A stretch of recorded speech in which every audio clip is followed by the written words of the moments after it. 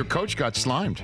I noticed that. I saw that. I did an interview right after the game with one of the Nickelodeon kids, and I was like, yo, if this slime bucket comes out, I'm taking off. I saw Sean had his Retro 11 low J's on. He did. And you hate to see a good pair of J's go, because those are done. You can't clean those. You sure? Donate them, call it done. There's no way for those shoes to be cleaned or anything like that, huh? Not at all. I think that slime is going to be in there. Like, that goop is probably never leaving. I know there's Dame time. Can we come up with something? Is there a McCollum moment? I know that's a lot of syllables. You can come up with something, man. I just get buckets and I go home. And my guys right now are turning all shades of red. They don't want me to do this, right? Obviously, we love CJ, so we want what's best for him. Right, and so we got to really make sure it's a good one before we unveil. So you don't want a nickname, is what you're saying, essentially. It doesn't matter to me, man. If you come up with one, I'll embrace it, depending on what it is.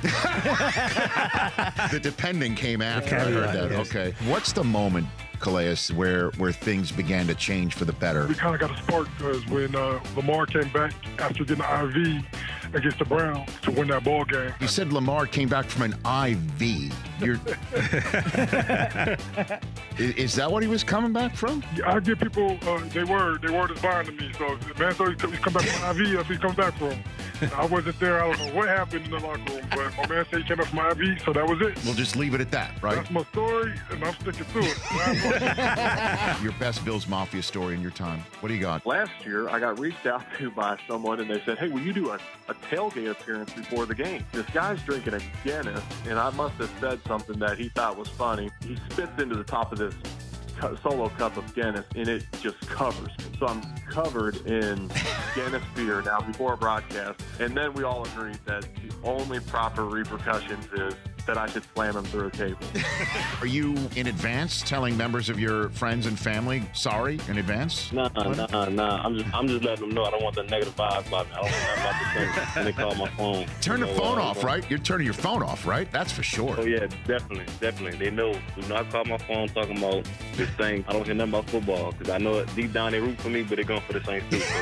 Is it true that extras on that film were John Bon Jovi and Tom Cruise? Okay, It's absolutely true. John Bon Jovi got his SAG card by getting shot on camera coming out of the pit. No so, yes, kidding. 100% true. So yes. John Bon Jovi got his Screen Actors Guild card by getting shot in a cameo in Young Guns. John wanted to hang around on set for a couple of weeks to write the soundtrack. And then one night it's like, hey, let's throw John in there and shoot him.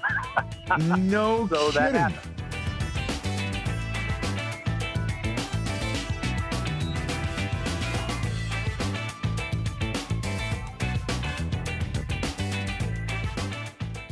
Hey, you watched all the way to the end. Thanks for that. Watch more right here.